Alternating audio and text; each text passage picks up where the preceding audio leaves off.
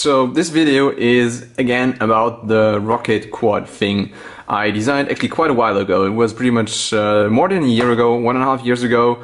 I was stuck at the airport in Paris and I got terribly bored, and at the time it was right when Quadstar Drones was doing the 200 mile per hour speed records with aerodynamic 5-inch quads. So that kind of inspired me to do an aerodynamic design myself, but I wanted it to be fully 3D printed, so this is what I came up with. Sort of looks like an old school rocket. It's got kind of airfoils and it's just 3 parts that are completely 3D printed, so I'm using only PLA here. And as you can see, basically, if you look at it from this angle, it's a normal quad. Motors are sitting here, the stack is in here, and I mean the overall result after printing it looks like this. This is my second prototype.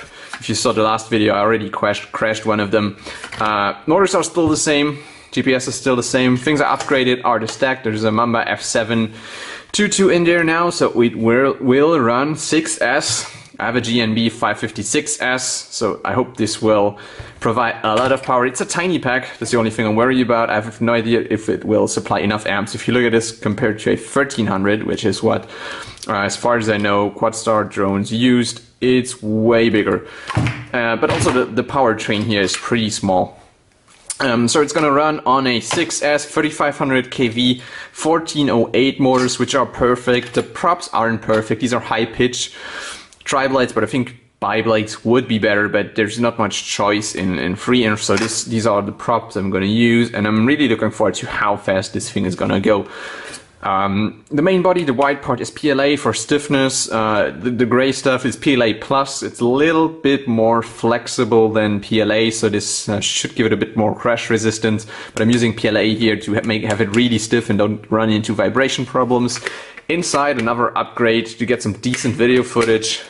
Here's a run cam, split nano 3 inside, so I'm gonna have HD footage, and that's about it. It's actually a pretty simple thing, pretty basic 3-inch stuff inside. Of course, one of the downsides of design is that the whole 3D printing and aerodynamic body, it's actually kind of heavy. So the powertrain is basically the same than on a 3-inch, and if you compare this with a normal 3-inch, it's actually huge. It's pretty big and it's kind of heavy. So if I put this on a scale, as you can see, it's 218 grams without the battery. If I add the 550 on top, I'm at 320 grams, which is, it's kind of heavy. So it's like 50 grams heavier than it would be if it just was a 3-inch. But still, I think the aerodynamic advantage should make this thing quite fast. Also, it sort of has symmetric airfoil, so it will be able to generate lift just from the angle of attack and be able to use less of the thrust to maintain its altitude. This is how I'm hoping that this will go very fast. So let's take this thing outside. I have a fully charged up 6S, and let's see how this performs on a 6S with those ridiculously high kV. Yeah, let's go outside. Alright, so I have a nice wide open field.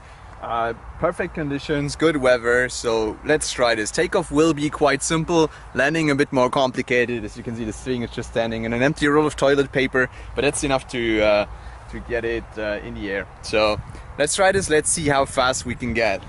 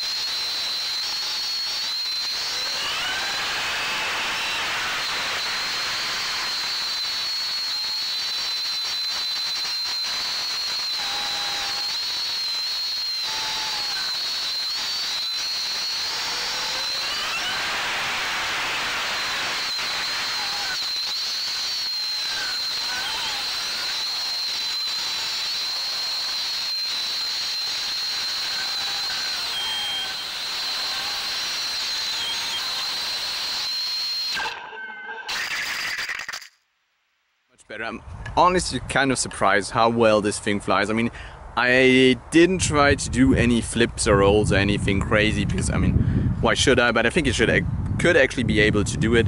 I reached 256 kilometers an hour, which I mean, it's far from being any world record or something. Although for a free engine, a 3D printed drone, I think this is really kind of fast. And let's not forget this is still stock speed of like 4.1, so it's actually quite surprising how well the software handles this. Now, takeoff was a piece of cake. It was really easy, but landing was kind of rough, but it survived. It's not broken.